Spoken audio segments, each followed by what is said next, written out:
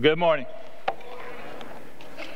For those of you here who came to see Cole, I'm not Cole Mueller. I'm sorry. Cole got caught with an infection that really's got him down, folks, so keep him in your prayers. I talked to Jessica this morning briefly, and she said he's still running fever. So keep him in your prayers. When we hired Cole, we told him, look, if you need a break or something comes up, we've got your back. And I know he's concerned, wondering, he really wants to be up here preaching and fitting this body. But we wanted him to know that it's all right. If something like this comes up, it's okay. And it's going to be okay. So keep him in your prayers. Keep that family in your prayers. I don't know if the rest of the family's had this already and he's the last one in the gamut, or they're still passing it around. But keep him in your prayers. Decisions. Every day we wake up in this world, we're faced with situations that ask us to make decisions. Sometimes it's very simple situations, and the decisions become very easy. Other times, those situations may even go to the gamut of being gut-wrenching. And the decision becomes so difficult. The most significant decision you can make in this lifetime is to choose Jesus. Choose to follow him. This morning, for a few moments, we're going to look at some situations where people were faced with that decision, whether they were going to keep following God or they were going to reject God. The first one is found in the book of Joshua, Joshua chapter 24. The backstory is this. The children of Israel have finally come into the promised land. By the power of God and by the leadership of Joshua, they're settled into the land of Canaan. And now Joshua looks out at these people that he's been leading. And he says to them, what are you going to do? What are you going to do? He reminds them of everything that God has done for them. And remember, Joshua was one of two that was allowed, that originally came from Egypt to go into that land of Canaan. Joshua had seen it all, had been through it all. And he looks out at these people and he says, reminds them, you know what? It's been all about God. It's been all about what God has done for you, and he's brought you to this promised land. Now, what are you going to do? And this is what he said, his challenge to them. Tim, if you put the first scripture up, please. Now fear the Lord and serve him with all faithfulness. Throw away the gods your ancestors worshipped beyond the Euphrates River and Egypt, and serve the Lord. But if serving the Lord seems undesirable to you, then choose for yourselves this day whom you will serve, whether the gods your ancestors served beyond the Euphrates or the gods of the Amorites in whose land you are living. But as for me and my household, we will serve the Lord. You see, Joshua understood everything that God had done. And he looked out at these people, and he'd been leading these people, and he knew all about these people. And he says, what's it going to be? It's Jehovah God that brought you into this land. Are you going to go back now and serve the gods that your ancestors did beyond the Euphrates River? Or maybe you want to serve these gods whose land you're living in right now, the Amorites. But Joshua stands up in the middle of all those people and he says, you know what? It makes no difference who you choose. If you choose one of those other gods, I'm still going to choose Jehovah God. That's what I'm going to do. Now, can you imagine what would have happened if the people had stood up and rebelled against Joshua and said, no, we want to serve the gods of the Amorites, or we want to serve the gods of the Euphrates. See, Joshua potentially put his life on the line. But he stood with Jehovah God. And as the story kind of goes on, all the time that Joseph was still alive, and the immediate elders that came beyond him, the children of Israel did remain faithful to Jehovah God. Second group of people we want to look at is found in the book of Daniel.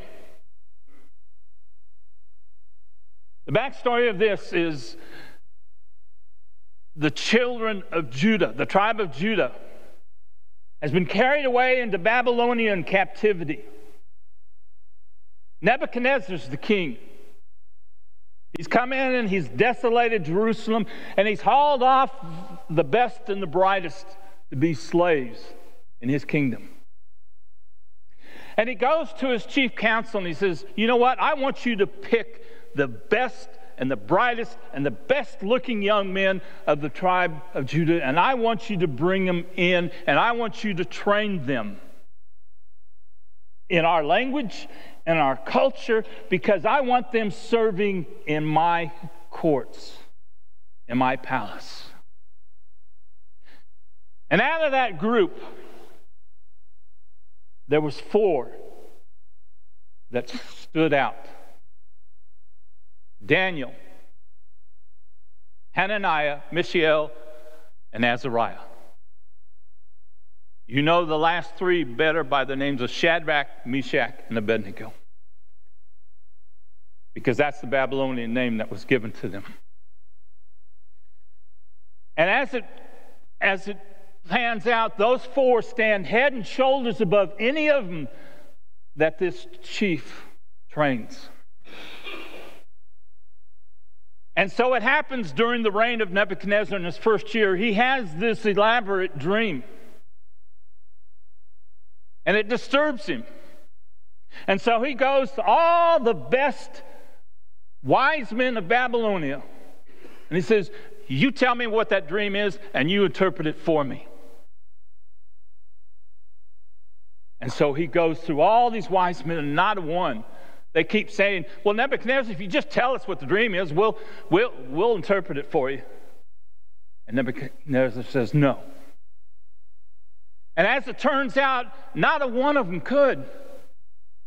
And so he goes to his commander of the warriors and he says, I want you to slay every one of them.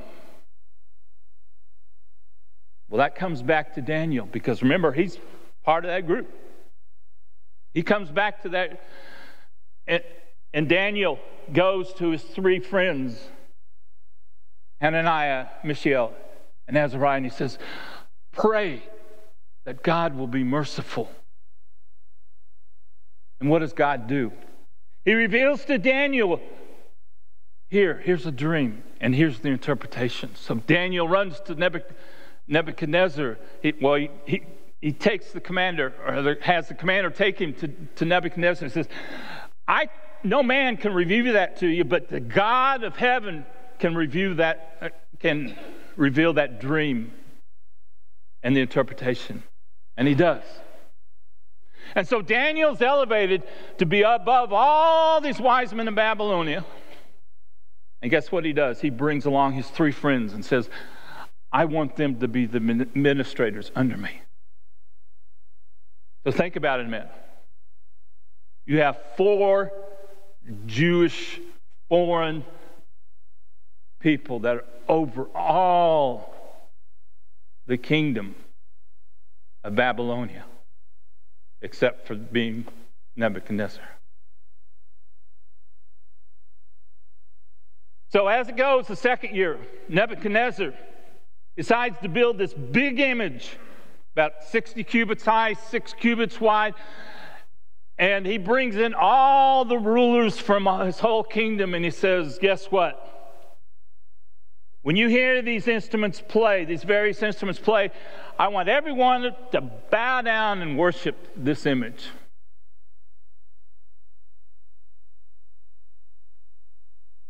Well, the music plays.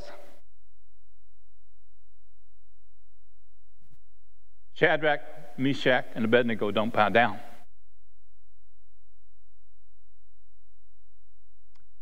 Well, the astrologers that are Babylonian get wind of that, and they think, aha, here we go. Now we can get back at them. So they go to Nebuchadnezzar and they said, didn't you say when the instruments play that everyone's supposed to bow their knee to this image? Well, guess what? You got 3 Jewish leaders that you brought into your courts to be over this. They're not doing that. Well, King Nebuchadnezzar gets very upset. And he brings Shadrach, Meshach, and Abednego before him and he says, didn't I give the edict that when these instruments play, you bow down and worship? Yes, you did. We're not going to do it.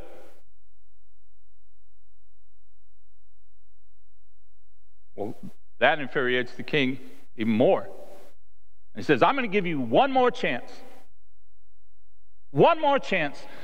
If you bow down, when the instruments play, everything's good, and we'll move forward. So they do.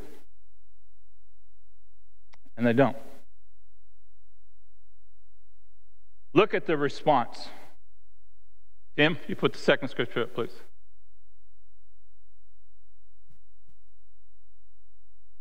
Shadrach, Meshach, and Abednego replied to him, King Nebuchadnezzar, we do not need to defend ourselves before you in this matter.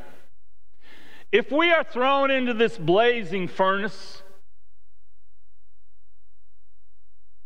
the God we serve is able to deliver us from it.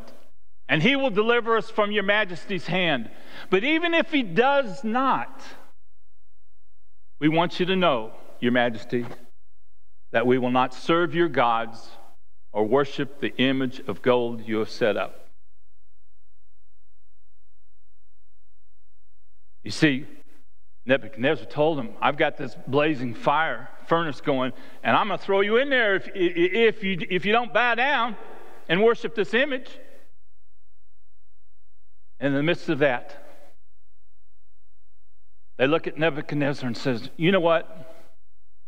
You can do to us whatever you want. But we are only going to serve Jehovah God. Now just stop and think. They're defying the king. So this really infuriates him now. So what does he do? He not only has that furnace blazing, he blazes it up 7 times higher than it had ever been. And he takes his strongest warriors and he says, you bind these 3 and you throw them into that fire. And of course, what happens when the warriors get up there? They get killed by the fire because it's blazing so much. And here go Shadrach, Meshach, and Abednego falling into the furnace. And what happens? You see, they were willing to go there whether God said, yes, I'll deliver you, or no, I won't. And God steps forth. And what does Nebuchadnezzar see? He says, weren't there 3 people we put in that fire? I see a 4th one. Where did he come from? And he looks like a son of a man.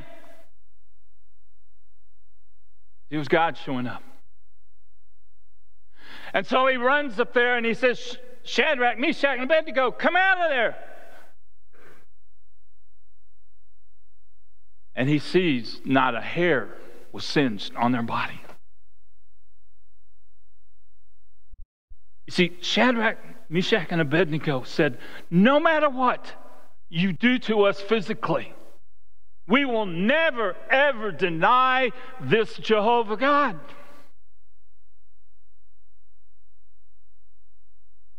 We'll never deny him.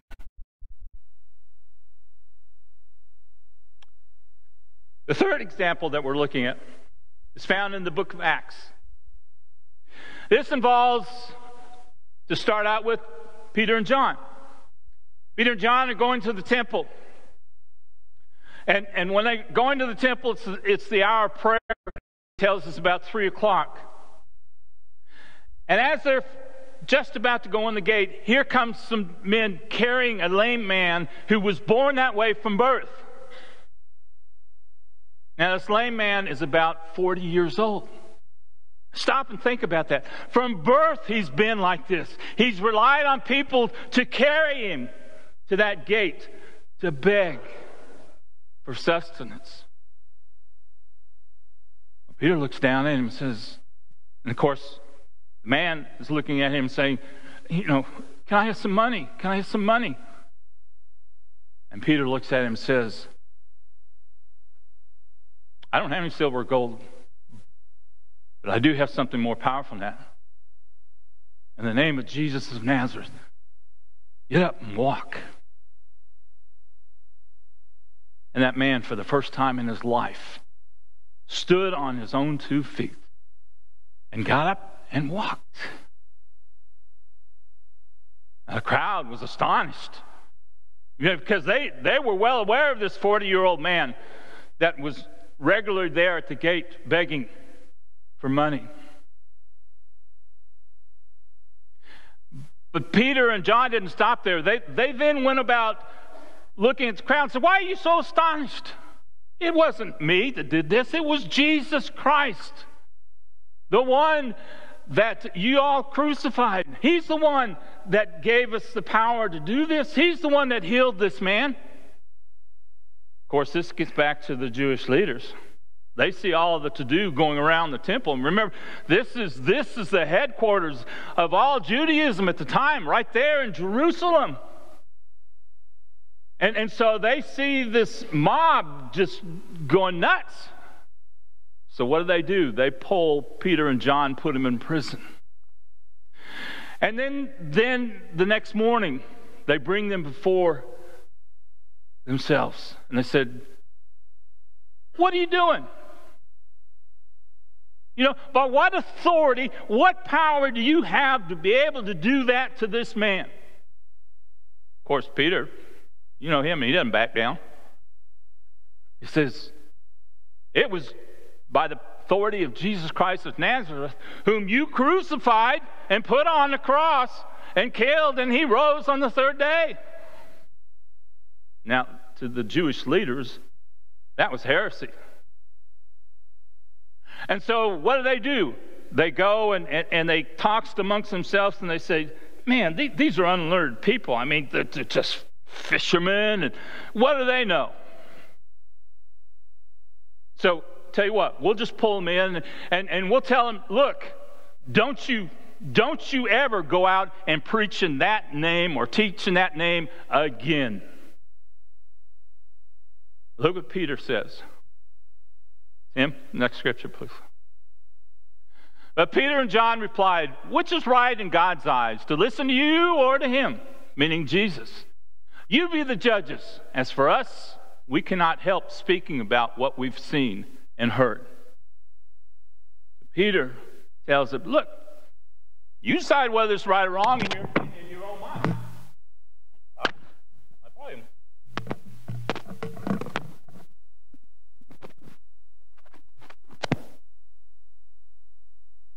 You decide. Am I on? Am I backwards? All right. You decide.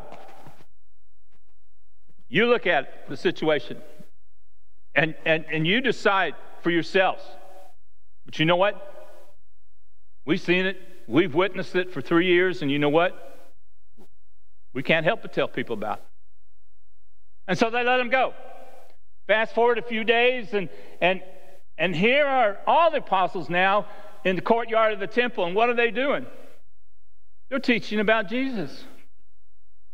And so what do the Jewish leaders do? They pull them all and put them in the public jail, thinking the next day they're going to pull them out and they're going to chastise them too, or even worse. Well, they go to the jail, and what happens? They're gone. They're not there. Where do they find them? Back in the temple courtyards again, preaching and teaching.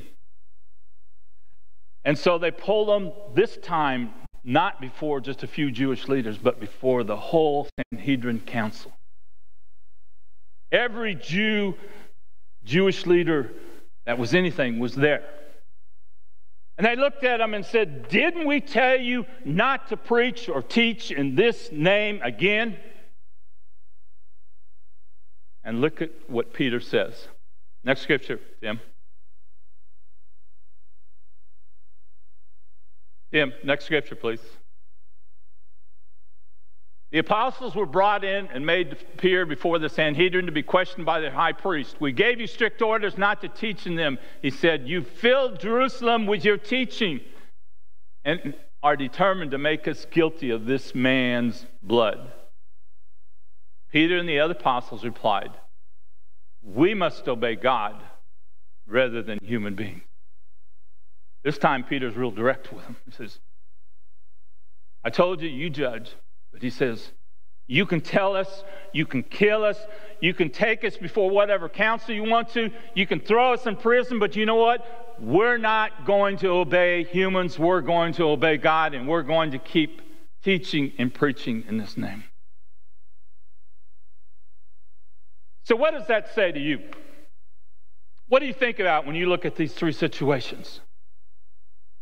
You see, all three of them had a choice. They could go over here and reject their commitment in God and walk away and say, "Okay, I'm going to choose this way. I'm going to choose my way." But in every case, they chose God's way. They chose to serve Jehovah God. You know, if you're here this morning and you've not made that choice to follow and serve God, you've made the choice to reject Him. And as long as you keep deciding not to serve God, you will keep rejecting Him. Satan in the world out there puts all this kind of allure out there that says, you know what? Life is all about pleasure. Life is all about being happy. Life is all about taking care of you. But God says it's all about serving me.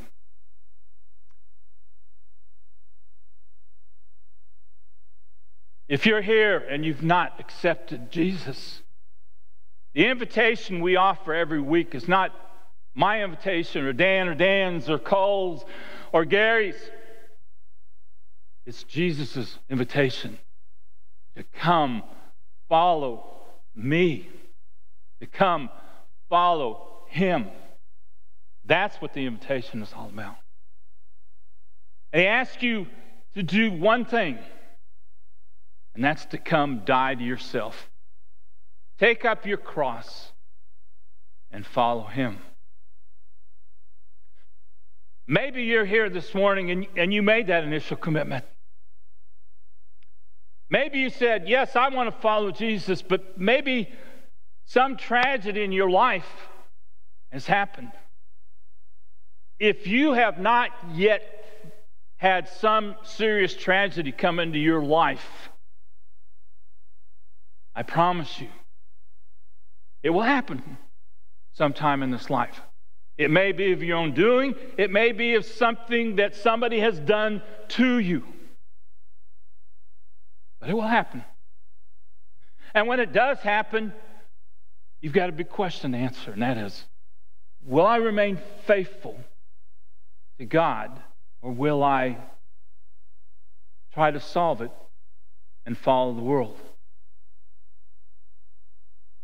See, the awesome thing about it is when you choose God, not only does He solve it, but He solves it in a way that's best for you and in a way that you never could do on your own.